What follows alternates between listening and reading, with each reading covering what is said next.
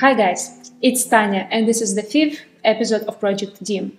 Today we're going to talk about refugees. After Russia started its invasion of Ukraine 24th of February, over 14 million border crossings from Ukraine to other countries were recorded as of October 2022. Most of refugees fled to Poland. 90% of Ukrainian refugees are women and children.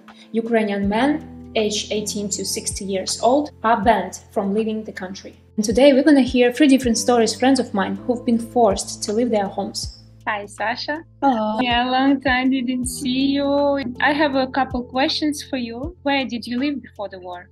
I used to live in Odessa, but last year I moved to Kharkiv with my husband, and I still my business and my parents are located in Odessa. Can you describe the morning of 24th of February? How did you find out about the war? On the evening, the day before, my friends and I were celebrating event in Kharkiv, and on my way back home, I noticed that there were no electricity in city, and I saw a lot of soldiers in city.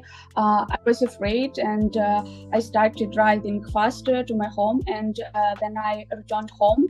I read news about Kharkiv airport.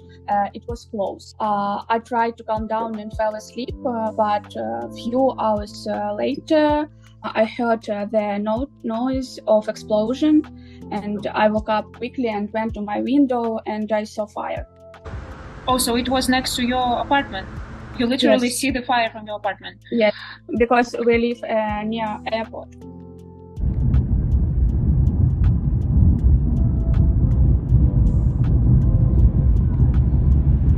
You are the first one who tell me that you've seen the soldiers the day before, 23rd.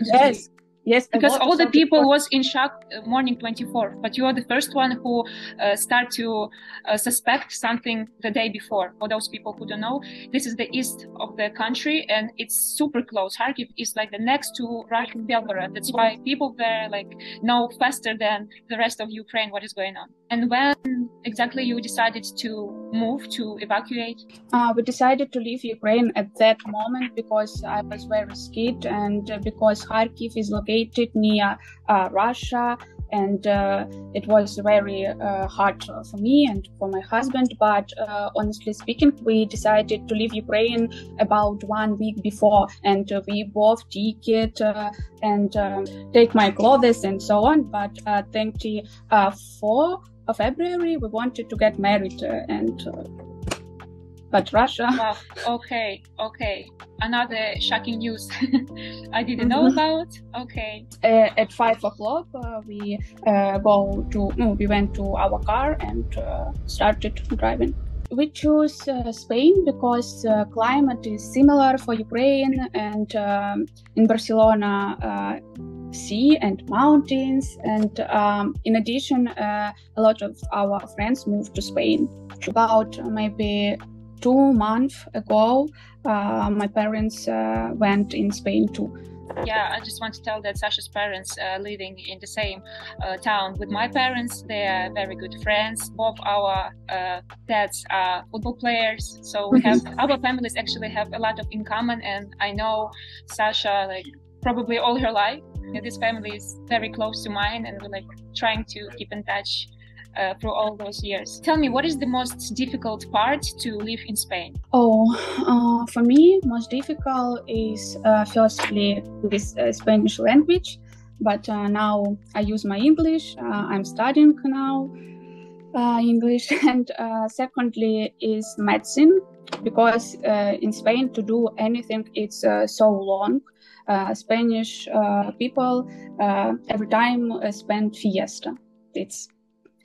And thirdly, maybe for me as a business owner, is bad service in medicine, in hospital, in restaurant. Is it difficult to be a distance boss during this time?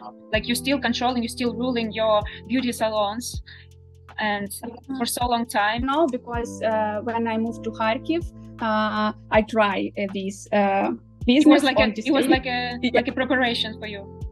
Yes, and now it's not difficult for me. many Ukrainians who move to Europe, it's very bad service in Europe. Doesn't matter what country it is. Restaurants, beauty salons.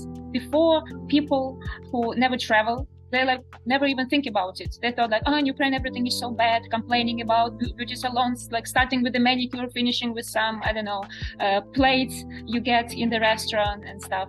And now people start to appreciate what they had before. I would not say it's late, but they start to really appreciate.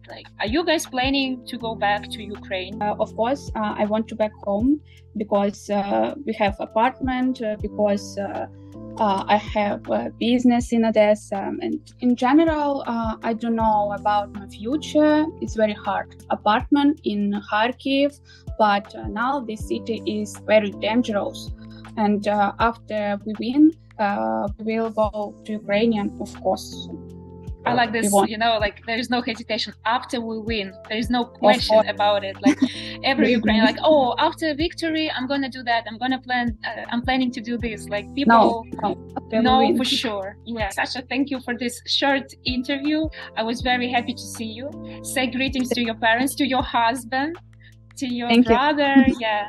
And I hope that very soon we will see each other. Doesn't matter where, but of course I want to meet you in Ukraine, in our native Odessa. Yes.